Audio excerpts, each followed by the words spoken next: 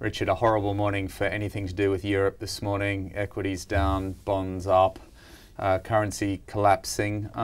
Is it one of those normal summer events where people just wake up and decide Monday morning they don't like it for no particular reason, or is there something more serious going on, do you think? Well, in Spain, which has had the worst hangover of the lot this morning, I think it's particularly clear that it's the culmination of the recognition of several different themes and the realization that we're a week away from Europe just packing up and hitting the beach or going on holiday if it can afford to. And those three themes would be that you've got the banks that need a bailout and expecting one, finding it seems to be bogged down in German approvals and things like that. So it's not going to happen until after the summer break. Because on the face of it, they're going to get their money, right? They're going to get their money. It's a while away. Exactly. And so it's a timing problem, and the clock is ticking, and the banks are being left to hang out to dry over that period. So that's one thing. The other is that Madrid, or Spain Inc., faces a huge maturity train smash in about October, 27 billion that it needs. Now, it may be able to divert some of the money out of the bank bailout into that, but it's a question of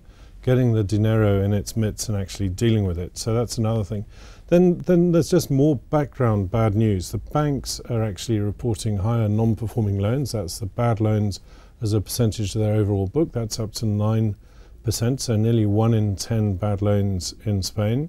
And the other thing is the government, and it's linked, is saying actually there's going to be no economic growth until 2014. So that's the terrible thing, isn't it, from a bank point of view, because you can make estimates of a bank's book value, but if the fundamentals of the assets in the balance sheet are still deteriorating, you're always behind. Precisely. I mean, subjectively, it looks really great. It looks, oh, fantastic, price to book, let's climb in. And instinctively, you'd want to be getting in now. But there are just way too many uncertainties, and these are partly structural. So you've got the EU bailout not happening fast enough, so you can't trust when that's going to happen.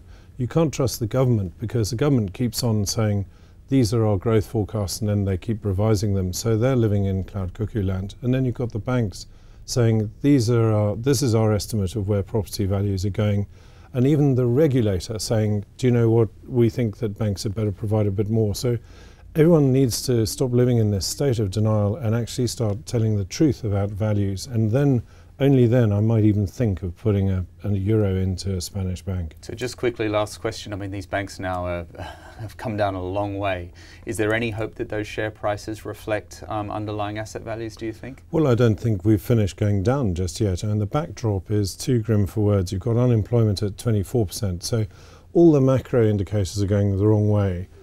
Exporting enough stuff, well, some pockets of great performance, but generally there isn't enough for those banks to keep getting that pre-provision thumping operating profit coming out. And so reservations all around, I've got cold feet. All right, so too early to dive in, you think? All right, thank you very much, Richard.